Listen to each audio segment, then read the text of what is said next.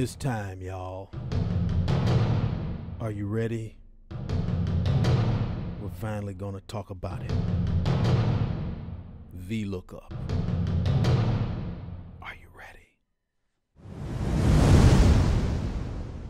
VLOOKUP is a pivotal function for people who really get to use Excel.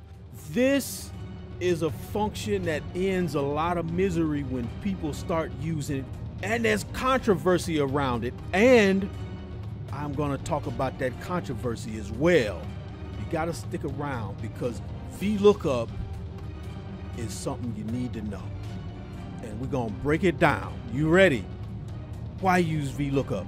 VLOOKUP is used when you have data in different locations, and you need to fill in one set of data with information from another set of data.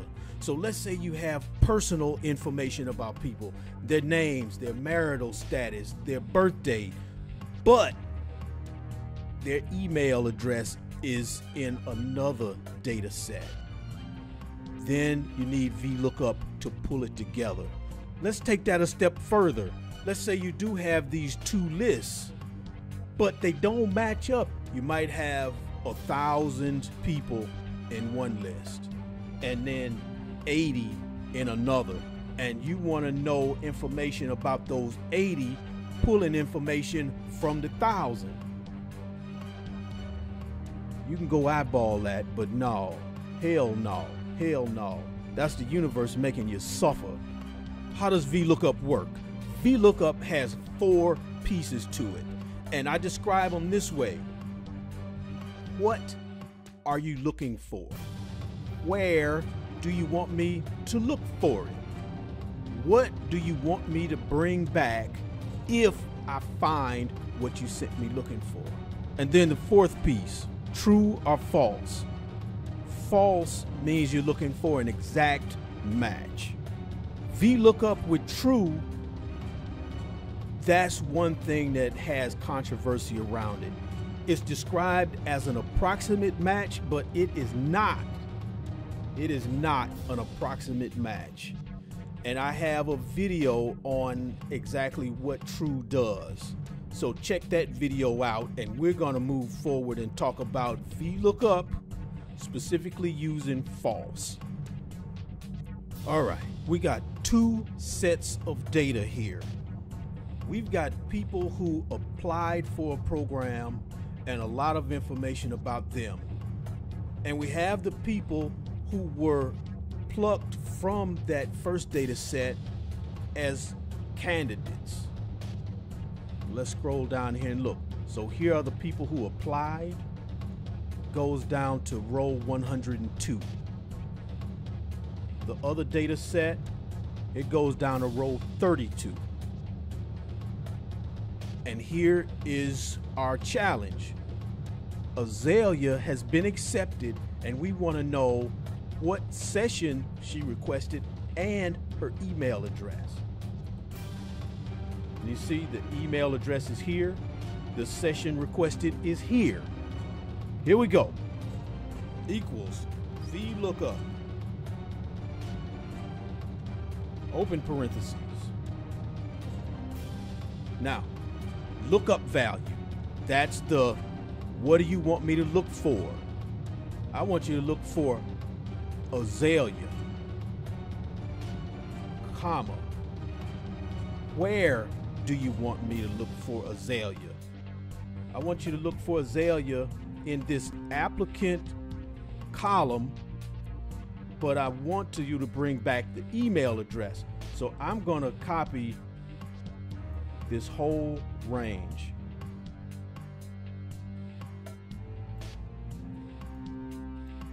And we need our absolute cell references. F4, comma. If Azalea is found, what is the column index number? In this case, we want to know what session was requested. That's this final column. That's 1, 2, 3, 4, 5. So I'm going to put 5 here. comma, false, because I want an exact match. Close the parentheses, enter. Azalea wants session B. Double click. Oh yeah. Now we know Mia was interviewed by Eunice, and Mia wants session B, and Mia was accepted. And look at this. Felix was not found. That's what that NA means, is they went looking for Felix. No Felix. Now I'm going to show you something cool about using relative and absolute cell references. I'm going to go to this cell, and I'm going to drag the formula over so that I don't have to retype it. Now, the lookup range, that's already set. That's not going to move. But as soon as I move this formula, that B3 is going to go to C3. So I need B to stay where it is. Put a $sign in front of that B. Enter. Now I'm going to move this over. Good. Now I've got to change that 5 because I want the email address. Email address 1, 2, 3. Change that to a 3. Oh, Lord. Lord, Lord. Look at that. Look at that. Ha! Yeah. See, we did it. We did it. Now, let me tell you a story. I got a call while I was sitting and having breakfast at Whole Foods in Chicago. And the client says, Oz, is there anything you can do for us? We're trying to match up zip codes and regions. And I've sent my 2 assistants to a Starbucks for 2 days, and they're not even a quarter through this list of about 2,000 records. Okay? Because they were eyeballing and trying to match it up. No. I had him email me the list while I'm sitting there in the Whole Foods. VLOOKUP allowed me to get that job done in less than an hour. Here we've got transactions, item codes, and quantities. We would like to know the corresponding category that these belong in. And we know it by L28 is computer accessories. A47 is dairy. So we want to bring that stuff over. But we've got a challenge, you see, don't we? We don't have the ability to look up L28-4023 over here. So we've got to peel that apart. Oh man. Oh man. Flash fill. I just thought about it. Uh-oh. Here we go. Say prefix. And then I'm going to say L28. E. Oh, look at what flash fill is doing for us. All right, just hit the enter button. Oh, God damn it. See? Got it. Let's just do a spot check to make sure nothing weird happened. A47. Cool. All the way down to row 166. All right. Yeah. Now we can do our VLOOKUP. Equals VLOOKUP. Look up what? L28, comma, look up where? Here. And let's do our absolute reference. F4, comma.